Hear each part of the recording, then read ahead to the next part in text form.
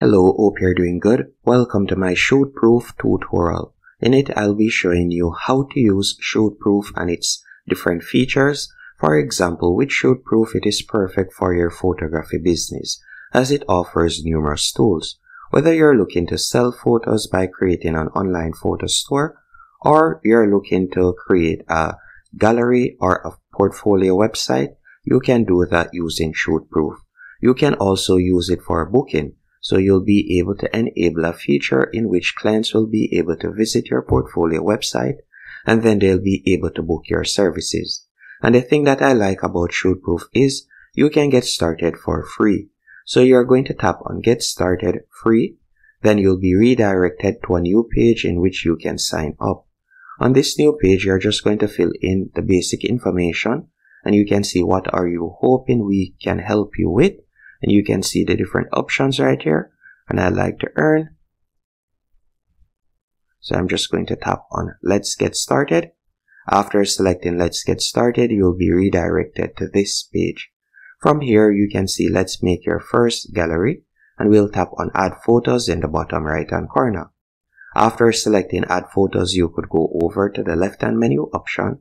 And this is where you'll be able to upload the photos from your device. But we're going to be using sample photos for this example. Then we'll tap on Customize Brand. After selecting Customize Brand, this is where you'll be able to add your logo. So you could tap on Add Logo. You could also scroll down and you can select the primary color and so on that you would like to use. So we're going to tap on Add Logo and we're just going to be selecting a random image. Let's say this one, and I'll tap on Open. Then we'll tap on Select Layout. After you have tapped on Select Layout, you can select the style that you would like to use. So you can see the different options right there. You can select whichever one of these layouts you like to use. So let's say this one. And we'll tap on Configure Privacy. After you have tapped on Configure Privacy, from here you can see the different options. So Gallery Access. Is this a public or private gallery? You can select whichever one of these options. So if it is public, so you can see right there, public galleries will appear on your Shootproof portfolio website, while private galleries are only accessible via a direct link you send to clients. So you can select whichever one of these options. Let's say we were to select public. Do you want to require gallery visitors to enter an email address? If so, you can select yes. If not, you can select no. You can also scroll down and you could set up a password and so on. Then you'll tap on Save Present. After you have done that, you can give your gallery present a name and you'll tap on Finish Setup. After selecting Finish Setup, you can tap on Preview Gallery. And you can see how it looks right there. And we'll tap on View Gallery. After selecting View Gallery, they'll be prompted to enter their email address. Then they'll tap on View Gallery. And from there, they'll be able to view the images. And you can see that the images has a watermark on them.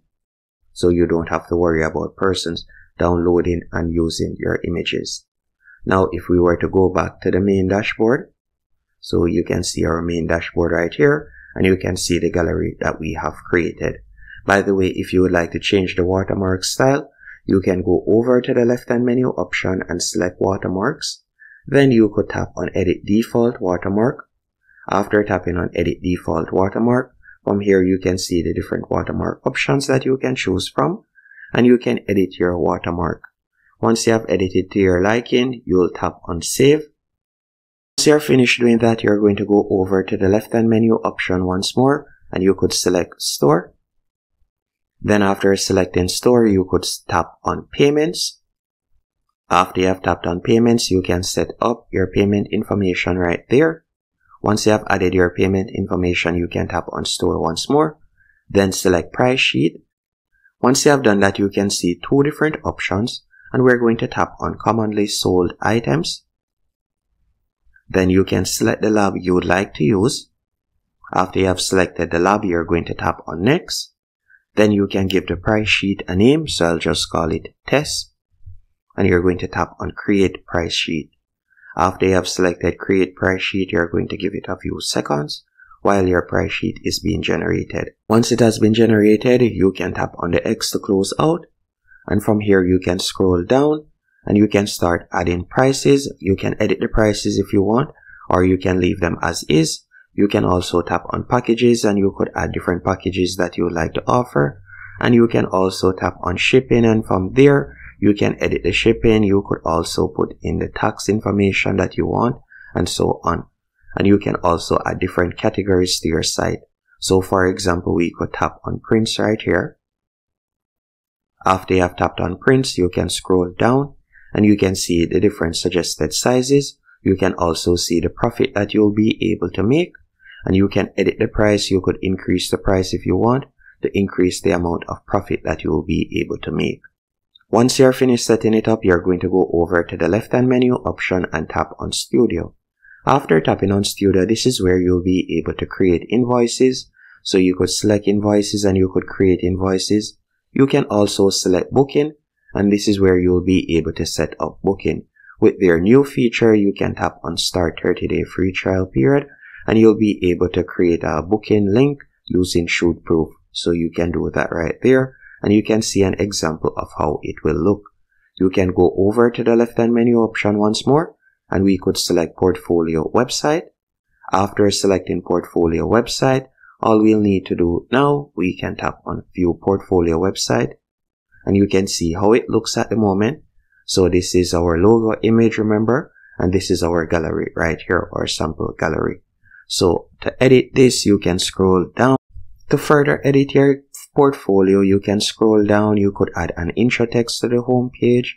You could scroll down and you can also add brand information, for example, address, phone number, email, and also your social media links. And you could scroll down and add in your about page. You can add an image and so on. So there are numerous editing options that you have right here that you can use to customize it. And that's it. Hope you found this tutorial helpful and informative. If you did, be sure to hit the like button and subscribe, and thank you for watching.